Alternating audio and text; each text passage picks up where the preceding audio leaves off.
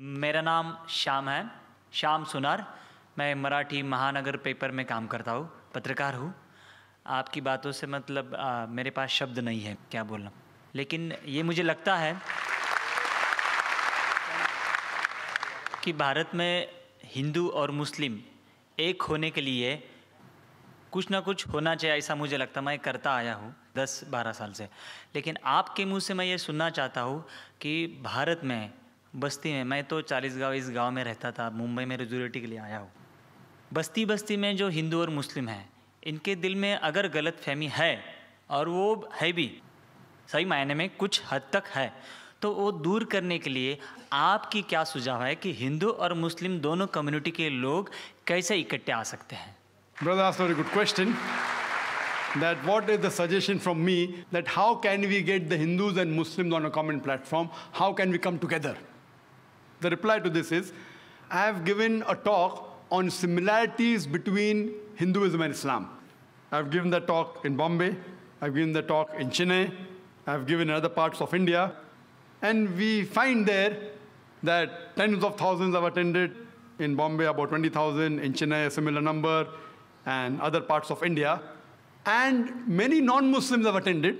Many Hindus have attended, thousands of them. And many of them told me that, Brother Zakir, there was a person, just a comment, that what I did not know about Hinduism in the past 40 years of my life, I have learned in the past 4 hours. I follow the guidance of the Quran of Surah Al-Imran, chapter 3, verse 64, which says, Ta'ala ila kalmitin sawa'im bainakum. Come to common terms as between us and you. Which is the first term? Allah na'budu illallah. That we worship none but one God.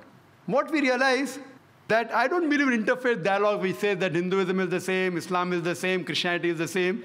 This is just a gimmick. If I ask the Hindu Pandit, will you become a Muslim? He'll say no. If I ask the Muslim, will you become a Christian? He'll say no. If I ask the priest, will you become a Hindu? He'll say no. So what is same? It's not same. We have to agree that there are differences, but there are similarities also. Let us agree at least to follow the commonalities. What is different, keep it aside.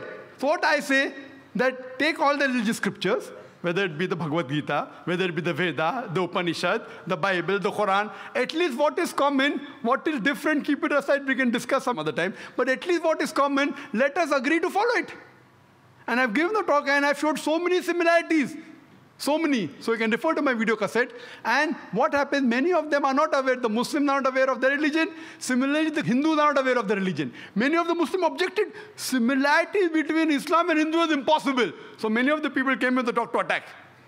The Rabbi, I'm bowling, what nonsense. Hindu and Muslim, same. Ho hi nahi sakta hai. But when they heard the talk, they were shocked. Those who came to attack, they agreed with the talk. Similarly, many Hindus came. So what we realize, that what is common we should follow. And number one is Allah na'budu illallah, that we worship none but one God. That's the most common thing, and which you can give quotations. And we can give quotation from the Vedas, from the Bhagavad Gita.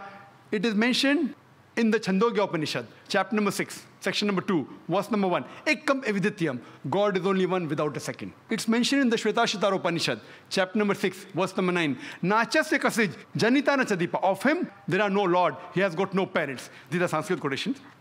That means Almighty God has got no parents. He has got no Lord.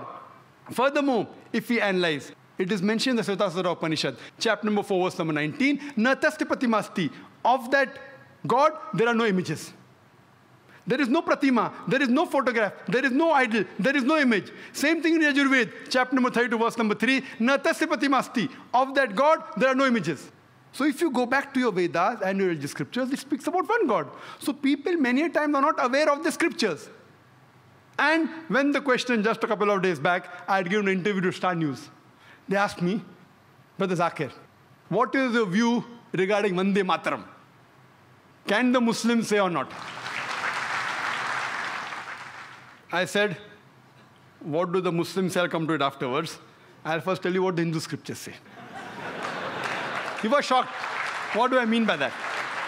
I said, if anyone who's a scholar of the Veda agrees that God has got no pratima. So when you say Vande Mataram, that this country is my mother and you call it God, a person who's a scholar, I'm not talking about the normal people who don't know about the scriptures. But you ask a scholar, he will say that Vande Mataram goes against the Vedas.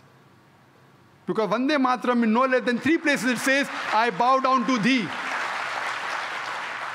I worship thee. if you see about the Arya Samaj and you see the various top scholars, they think according to the Vedas, idol worship is not permitted. There are verses in Bhagavad Gita, chapter number 7, verse number 20, which says that you should not do idol worship. So here when we go back to our scriptures, unfortunately, they believe in a form of pantheism. So even according to the Vedas, if you're a good scholar, this song, Vande Mataram, that I bow down and I worship thee, as I quoted in Sanskrit about Upanishad, it's against. Even in Islam, there are 12 lines which are objectionable. 3 times it is said, Vande Mataram, which means I bow down to thee. If once it says that this country is my mother, once it says I will kiss the feet, once it says about the divine things, about the smile, talking about divinity, it calls it Lakshmi, it is called Durga, all these things are objectionable. We Muslims, we love this country, but we will not bow down to anyone but to Almighty God. Even a mother who has born in a womb for 9 months, we love her, we respect her, but we will not bow down to our mother, to our own mother. The number 1 human being who we love and respect in the world after Allah subhanahu wa ta'ala, it is Muhammad sallallahu alaihi wasallam. We will even not bow down to our Prophet Muhammad, peace be upon him. Is it required that we should sing this song, Vande Mataram? It is a political gimmick. Politicians, they thought they'll get the vote bank. They even made a gimmick on the date. You know, when it was written by Bankim Chand Chattopadhyay in 1876, it was published in 1882. So where is century come now? And where's 7th September? They made a mistake, the politician, political gimmick. Furthermore, even a Muslim living in Saudi Arabia, he cannot bow down to his country, Saudi Arabia. Even a Muslim living in Pakistan cannot bow down to Pakistan. It is shirk. So to say that the Indian Muslims are not patriotic, it is our religion. Our creator, our God who has made this country is far superior. So we love this country. When required for the truth, we are willing to die for this country. But we will not bow down to anyone but Almighty God.